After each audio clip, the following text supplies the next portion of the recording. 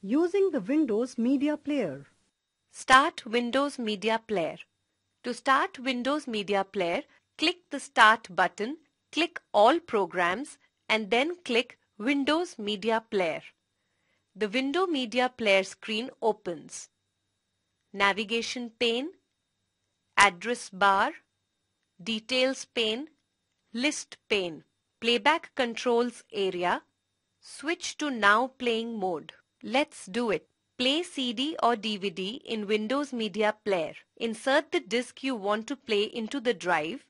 The disc will start playing automatically. If it does not play Windows Media Player, and then in the player library, click the disc name in the navigation pane. Let's do it.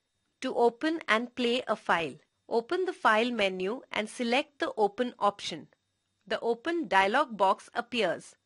Select a file to open and click on the Open button. The file will start playing.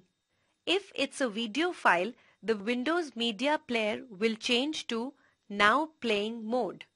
Full screen button. Let's do it. To create a playlist, open the File menu and click on the Open option.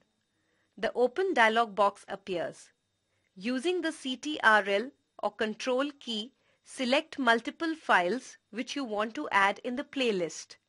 Click on the Open button. The files will get added in the list area.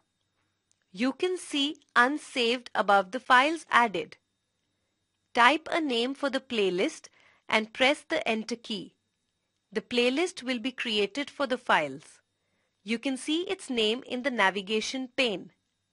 Playlist added in navigation pane.